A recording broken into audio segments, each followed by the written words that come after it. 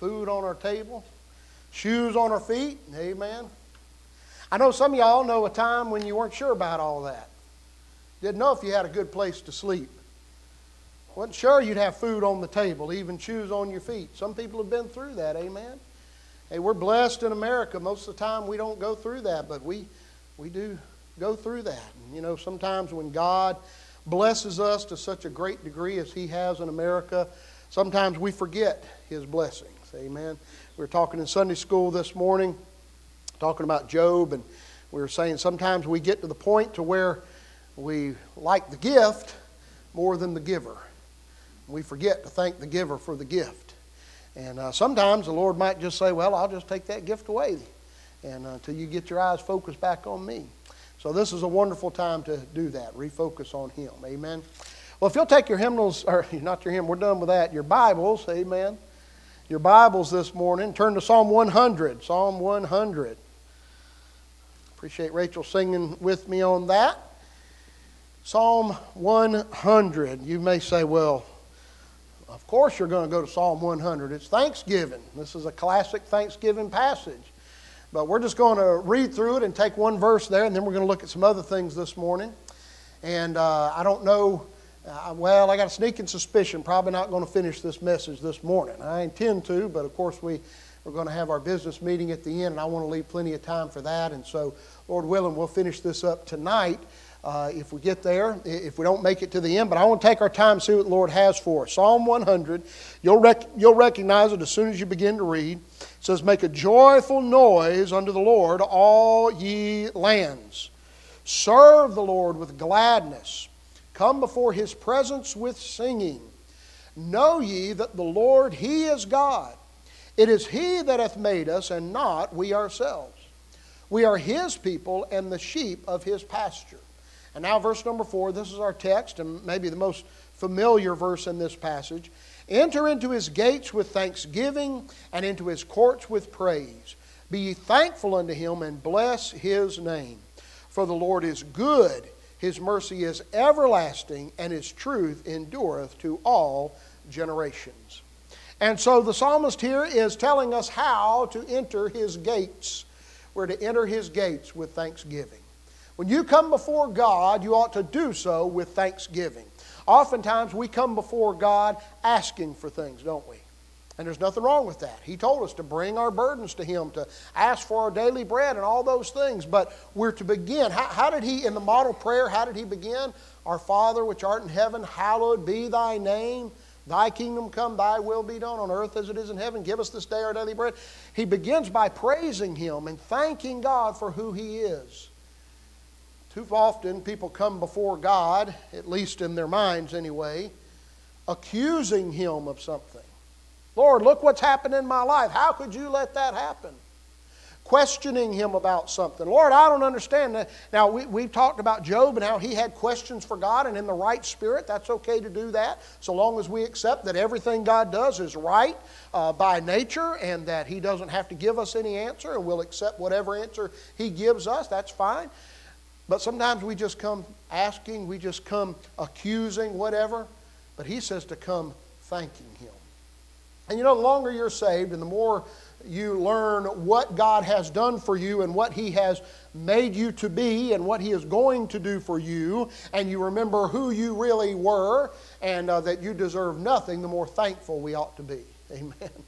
That's simply true. And so we ought to come before into His gates and into His courts with thanksgiving and praise. So, of course, like we said, this week we're celebrating Thanksgiving. Again, I've said this many times, one of my favorite holidays. I love Thanksgiving. Just the idea of being with family and friends and fellowship and food and football. By the way, War Eagle, we won last night. I'm thankful today. Amen. There's all kind of wonderful things that happen at this time of year. But, of course, the day is set aside for thanking God. And one of the great aspects of Thanksgiving is the fact that it combines the spiritual aspect of being thankful to God with the historical aspect of our country and great things that have happened in our nations. You know, although the public schools have tried to scrub Thanksgiving of any spiritual content, The fact is that when the Pilgrims of Plymouth held their first Thanksgiving in celebration in August of 1621, it was not to thank the Indians for their assistance. Now, the Wampanoag tribe had been helpful to them, but the reason for their celebration was to thank God. That was the purpose. Thank Him for His bountiful blessing. And this was pointed out by one of the pilgrims in a letter that he wrote home telling about this first celebration. Edward Winslow wrote this, quote, "Our harvest being gotten in, our governor sent 4 men on fowling, so that we might after a special manner rejoice together after we had gathered the fruits of our labors. They 4 in one day killed as much fowl as with a little help besides, served the company almost a week. At which time, amongst other recreations, we exercised our arms. Many of the Indians coming amongst us, and amongst the rest, their greatest king, Massasoit, with some 90 men, whom for 3 days we entertained and feasted. And they went out and killed 5 deer, which they brought to the plantation, and bestowed on our governor and upon the captain and others. And although it be not always so plentiful as it was at this time with us, yet by the goodness of God, we are so far from want that we often wish you partakers of our plenty." Now, the winter before, many of them had died because they had tried a form of communal living. They said, here's the plot of land, everybody works together, and everybody just gets the benefits equally. And of course, what we suspected, knew would happen is exactly what happened. Those that were strong, they went out and worked hard and they made a lot. Those that didn't want to work, they didn't do anything. Before long, the strong said, "Why am I working to provide for you and for your family when you're not doing anything?" And before long, everybody was starving to death. So finally they said, "Let's come up with a different idea. That's your plot of land, that's your plot of land, that's your plot of land. Whatever you do on it, you keep it."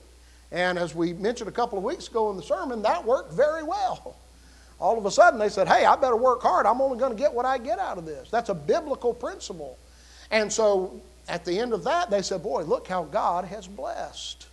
President Washington expressed the same sentiment in his General Thanksgiving Proclamation of 1789. Here's what he said: "Whereas it is the duty of all men to acknowledge the providence of Almighty God, to obey His will, to be grateful for His benefits, and humbly to implore His protection and favor, and whereas both houses of Congress have by their joint committee requested me to recommend to the people of the United States a day of public thanksgiving and prayer, to be observed by acknowledging with grateful hearts the many and signal favors of Almighty God, especially by affording them an opportunity peaceably to establish a form of government for their safety and happiness.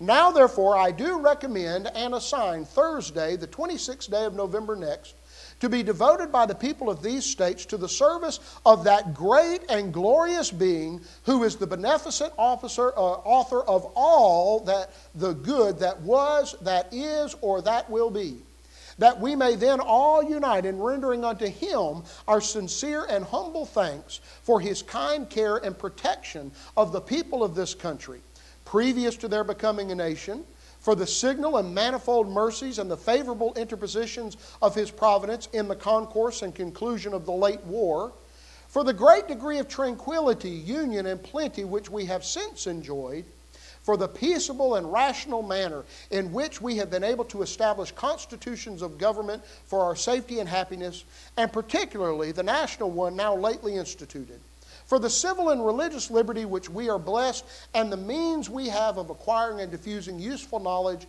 and in general for all the great and various favors which He has been pleased to confer upon us."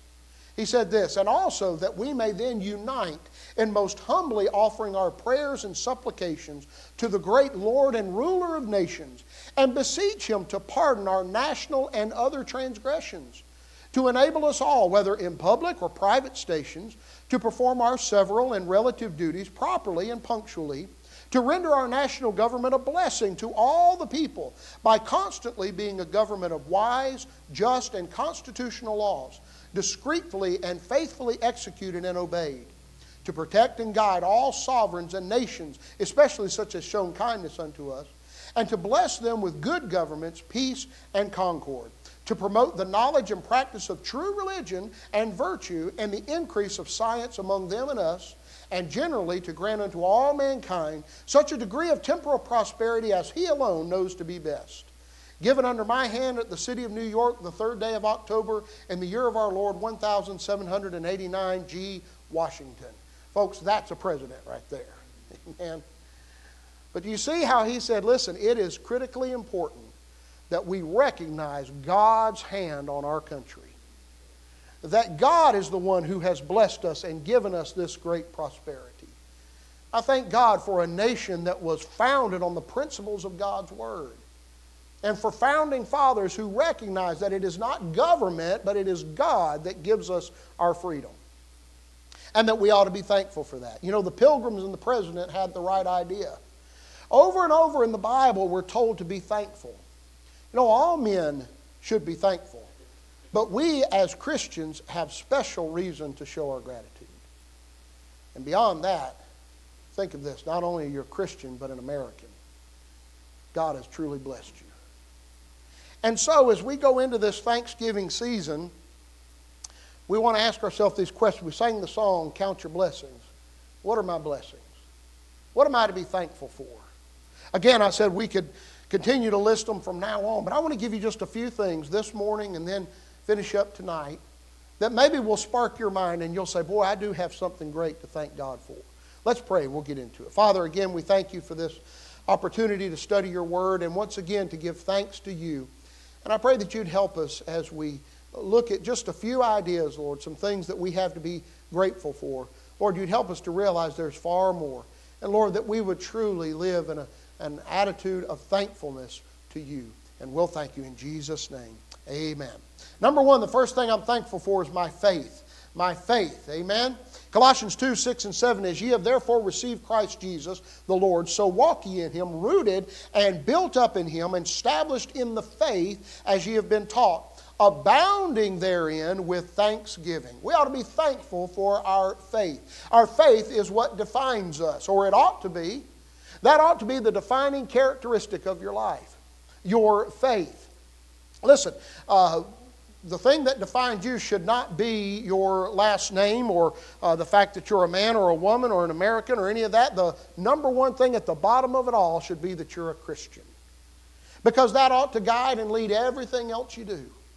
Y'all say, listen, I may be this or that, but before everything else, I'm a Christian. And because that is the number one defining characteristic of my life, everything else is influenced by that. Our faith. When I think of my faith, I'm thankful for my God. My God. We talk about faith, we mean those things that we believe and we rely on, but those things cannot be separated from God. God is not just our creator. He didn't just get things started and then step back and see what we could do with it. No, God is intimately involved in every aspect of our lives. That's what the Bible teaches. Romans 1 verse 21, Paul says of the fools there, because that when they knew God, they glorified him not as God, neither were thankful, but became vain in their imaginations, and their foolish heart was darkened. We said many times, you go and read Romans 1, beginning at verse 16 and going down, boy, you'll see the things that are happening in our world. And you say, boy, this is why this is happening. This is happening because of this reason. But as he goes through there, he says it all starts because when they knew God, they glorified him not as God. And it says they weren't thankful. Not being thankful to God for what he's done in your life will lead you down some very dark paths. I mean, we have a whole generation of people who believe it's okay to tell God, I don't care how you made me, I'll decide how I want to be. The Bible says we ought to say, thank you, God, for how you made me. And by the way, that means everything about it. Instead of looking, boy, I'm not this and I'm not that and I wish I was like, no, we say, thank you, Lord, for how you made me. And that's just the beginning. Thank you, Lord, for all you've done for me.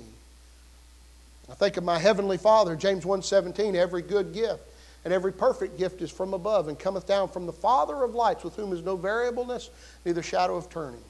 Whatever you have today, you can thank God for it. I think of my Savior, 1 Peter 2:24, who his own self bare our sins in his own body on the tree, that we being dead to sin should live unto righteousness, by whose stripes ye were healed. Listen, if you've got nothing else to thank God for, if you're saved today, that's more than you could ever thank him for the rest of your life, for all of eternity. See, the Bible says that all have sinned and come short of the glory of God. The Bible says there is none righteous, no, not one. The Bible says the wages of sin is death. that one day there's going to be a great white throne, and the judge will sit there and open the books, and he'll open the book of life. And in those books, we will see everything that we've done. All who are not saved will be standing before him. He'll see all that you've done, and you will be counted guilty. And your only hope is if your name's written in that Lamb's book of life. But no one standing at that judgment will their name be found there. The Bible says the wages of sin is death. They'll be cast out into the lake of fire. But the gift of God is eternal life through Jesus Christ our Lord. We have earned death and hell. We have earned that because of our sin. But the free gift of salvation was earned by Jesus Christ alone on the cross of Calvary. He paid for our sins when He died. And God said that it was the propitiation, the satisfaction. God said, I looked at that sacrifice, I was satisfied. That is the payment for sin. And the Bible says, whosoever shall call upon the name of the Lord shall be saved.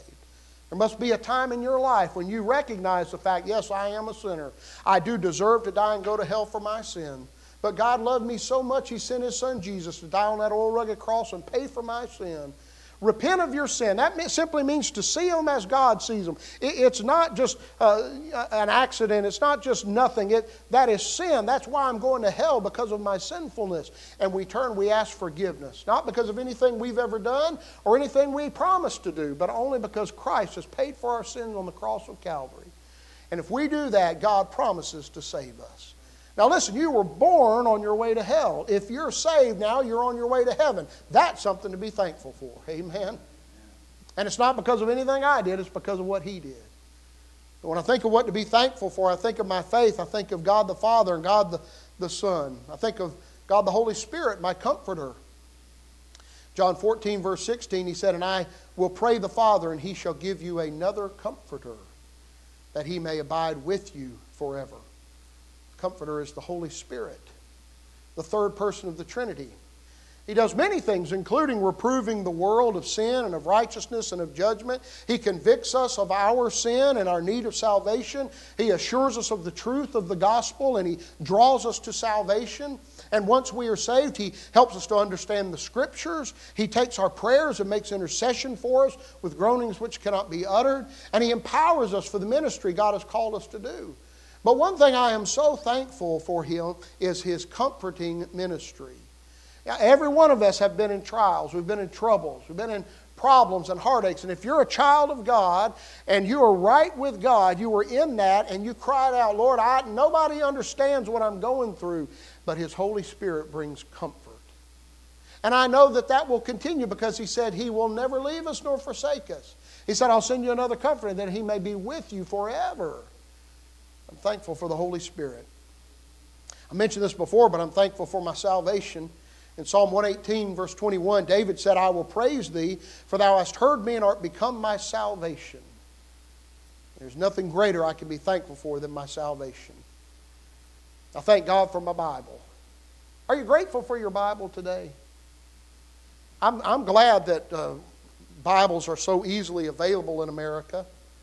I mean, literally, you can go to the Dollar Tree and buy a Bible for $1. It's probably $1.25 now. But anyway, think about that. People around the world literally would give their lives for one page of this book. And we have them all over our home. That's a wonderful thing. But sometimes when we have so many of something, we don't appreciate it as much. Do you realize that this is God's Word to you?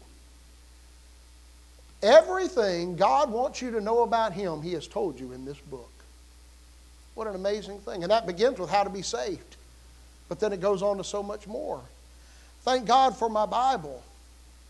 Paul told Timothy, and that from a child thou hast known the Holy Scriptures, which are able to make thee wise unto salvation through faith, which is in Christ Jesus. One of the most important reasons that I love my Bible is because the Bible teaches me how to be saved. And it's the only place I learn how to be saved. I can't go to any other book or any other person or anything else to find out. It's in the Word of God. And so I thank God for my Bible. I thank God for my preachers. I've had preachers all through my life. I thank God for them. In Ephesians 4 it says, and He gave some apostles, some prophets, some evangelists, and some pastors and teachers for the perfecting of the saints, for the work of the ministry, for the edifying of the body of Christ, till we all come in the unity of faith and of the knowledge of the Son of God, unto a perfect man, unto the measure of the stature of the fullness of Christ. That we henceforth be no more children, tossed to and fro, and carried about with every wind of doctrine, by the sleight of men, and cunning craftiness whereby they lie in wait to deceive. But speaking the truth in love may grow up into him in all things, which is the head, even Christ. Hey, God has given me some great preachers growing up. My first preacher, and the one under whose ministry I was saved, was Brother Chuck Weatherby. Boy, I thank God for the great heritage that I had to be brought up under his preaching. And then more preachers all through the years, until the Lord put me in the ministry, completely undeserving. But he chose to do that. Boy, I think back on that. I thank God for my preacher. I thank God for my church. 1 Timothy 3:15, but if I tarry long, that thou may know how thou oughtest to behave thyself in the house of God, which is the church of the living God, the pillar and ground of truth. Our home church is Maranatha Baptist Church in Columbus, Georgia. And I'm so thankful for a church that stands on the Word of God. But I thank God also for this church. Hey, do you understand that this is my church too? I heard of someone recently who was the pastor of a church, and they found out he was never even a member. I don't understand that. Hey, listen, I'm not just your pastor. We're in this together. Amen. We're together in this. And by the way, one of the Baptist principles is the fact that there's no distinction between the clergy and the laity. We're all together. God's called me to this ministry. You're called to a different ministry. We all have a ministry together. I thank God for my church here. I thank God. Listen, next year, should the Lord not bring us home first, we're going to celebrate 50 years here at Faith Baptist Church. I thank God for those who came before that started. This was the first independent Baptist church in Union County. A group that God put on their heart to start a church. And I thank God for all the pastors and Sunday school teachers and deacons and all the members and everyone down through the years, right up till right now. Thank God for each and every one of you. I thank God for my church. It's the pillar and ground of truth. And I thank God for my ministry. Again, 1 Timothy 1, verse 12. And I thank Christ Jesus our Lord, who hath enabled me, for that he counted me faithful, putting me into the ministry. Like I said, I'm not worthy of this, but he chose to put me in this. And I thank God. But guess what? You've got a ministry too. If you're saved, you have a ministry. God has given you something to do. It may not be to stand behind a pulpit, but hey, there are people you can reach that I will never be able to reach. And there are things you can do that I can't do. And he gives each of us a ministry. Instead of saying, oh, Lord, is this what I have to do today? I'll say, Lord, thank you for giving me the opportunity to witness to that person, to be an encouragement to my brother or sister in Christ, to serve you in some way. Be thankful for that.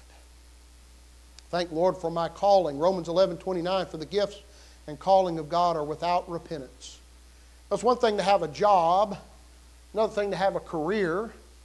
Some people get to work in their passion, but the greatest thing is a calling. And a calling is not something you choose, it's something you are chosen for. And God called me into the ministry. Again, not because I deserve it, but he chose to do that. I thank God for that. He's called you to do something as well. Just think of this. The King of Kings and Lord of Lords has called on you to do something for him. What a wonderful thing. There's a lot of other things I could mention. I thank God, like I said, for my church. I thank God for my ministry. I thank God for the pulpit, the opportunity to preach.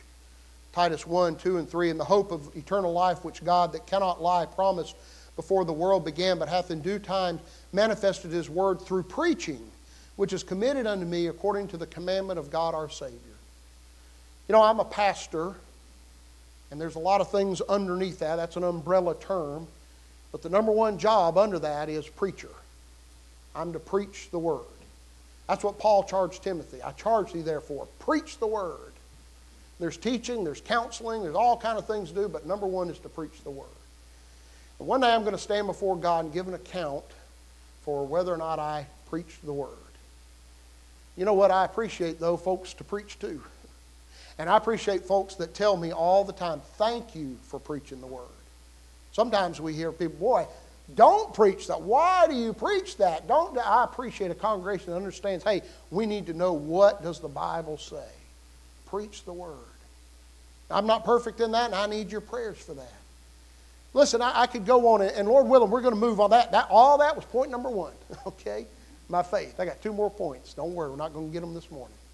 I want you to come back tonight, because I want you to begin to continue to think and say, what is it that I can thank God for?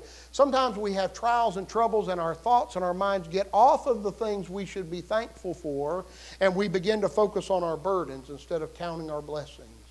But oh, we are so blessed.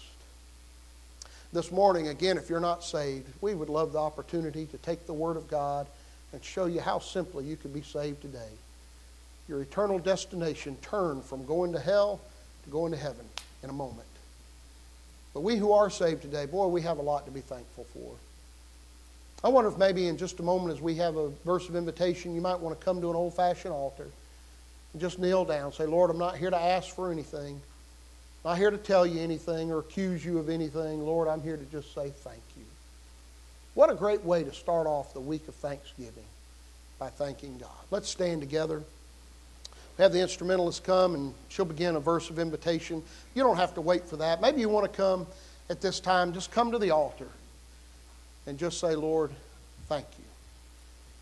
Father, we thank you for the opportunity that we've had this morning. I pray, Lord, your Holy Spirit would move on our hearts, and Lord, that we would respond as you'd have us to. And we'll thank you in Jesus' name. Amen. Would you want to come to the altar this morning? Just say, Lord, I just want to come and thank you for all your blessings on me.